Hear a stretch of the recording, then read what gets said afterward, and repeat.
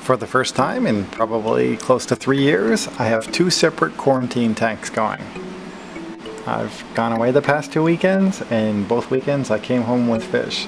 That wasn't why I was traveling, but if I'm anywhere that has a fish store, I'm gonna check it out. First up is a female blue throat trigger, as well as a female swallowtail angel. I got these guys in Barrie, Ontario, when I was a couple hours away from there for a wedding. Since there's no fish stores here, I'll certainly make an effort to go to one whenever I have the chance. While there is one place I can order fish from, and I could probably get them from a couple other places, I really prefer to see them in person and make a decision in person. For instance, the store had a nice pair of swallowtail angels, but they were considerably bigger, so I decided to go with the little female and this female blue throat trigger. It's the first time I've had a trigger in probably close to 12 years. As you can see, they're both eating well. I've been feeding them a cube of PE mysis a day, as well as mixing in LRS and some other foods. My quarantine setups are super simple, and anyone who has any size fish tank should be able to do something similar. It still amazes me that people will dump fish into their tank and just hope for the best. This is a 10-gallon tank, which cost about $10. I used water change water, a PVC elbow, an airline stone, and a heater. That's it. You can actually see they're sitting on the floor in my spare room. Normally I do keep them on a shelf, but it's just easier to have them on the floor where I can observe the fish and drain the tanks real quick. I use the tank transfer method, so they're in the tank for 72 hours or less, then transferred to a new 10-gallon tank. For the purpose of this video, I took off the egg crate, but because these are larger fish, I just use egg crate to cover the tanks so they don't jump. These guys came in a bit of lower salinity, so I've just been raising it with evaporation.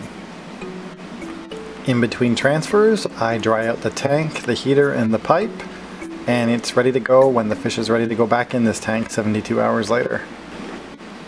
On the right hand side, I have lightning maroon clownfish. I got these guys after a concert in Detroit Rock City.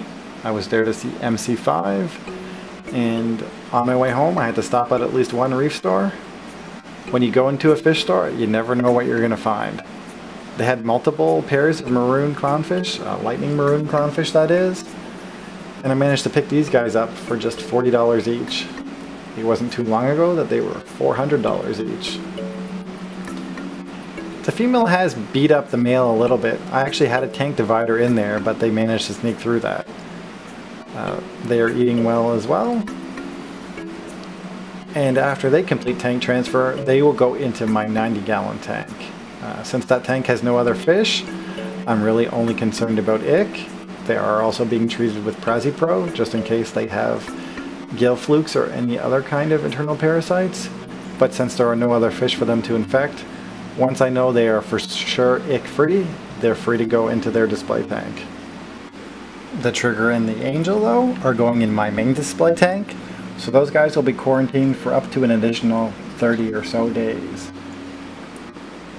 Since they will be in the small tank longer term, I will add a sponge filter and keep an eye on the ammonia with an ammonia alert badge.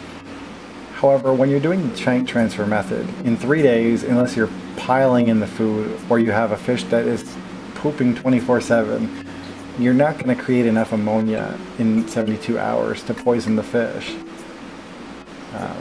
The only things you really got to watch out for is salinity, and it's a good time to observe the fish. Some people will say that this is stressful. Sick fish are a lot more stressed than healthy fish. Get your fish healthy, get your fish eating, get them ready to potentially take a pounding from your current fish, and more than likely things will work out. Seriously, everybody quarantine your fish. Thanks for watching, and happy reefing.